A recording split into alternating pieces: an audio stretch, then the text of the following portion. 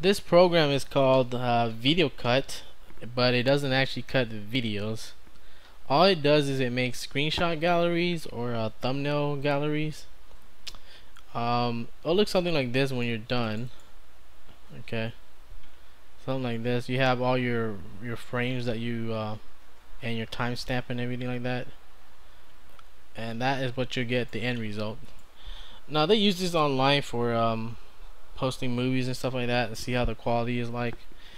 And in Windows they have, like, what is it called, Image Grabber 2.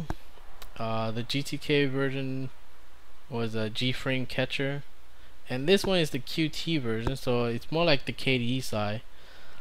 The reason I use this is because the ones my G-frame catcher wasn't working on some files, so this is my backup. Okay, and it has the same features, but I think is like more powerful, I guess, because it can detect even the worst shitty movie. So it's the same shit. You have the same options usually. You know, you just tell it how many frames you want, rows, columns, and stuff like that.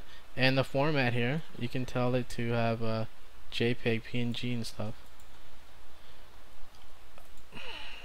Fonts and information of the files, and colors, foreground, backgrounds, you know, all that shit. But basically how you use this is just open it, select a file, a movie file. Okay, open. It's gonna scan it. It's gonna pull some frames down here. Since we told it to do 30 frames, it's gonna do exactly 30 frames. It does not matter the length. Okay, and you get a preview of how it'll look like at the end. Now this is the frame, and this is the preview of the whole thing. And they do have some options here, but it's the same thing as in there, but it's more lighter. Okay, and then you probably want to save it. Now this one is to save a single file. This is for multiple files, so we're gonna save it as a single file, and we put it in the desktop here, and that's it. Save that sucker, and here we go. We have our file here. See that?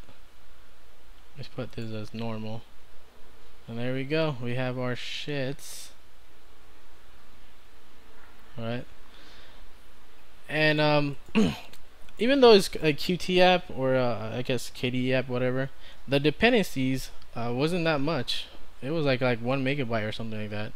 So I don't know. Maybe it's just that we have all the shits on the GNOME already. So that's it. It's a good program. I use it as my backup if some file's not working on my G-frame catcher.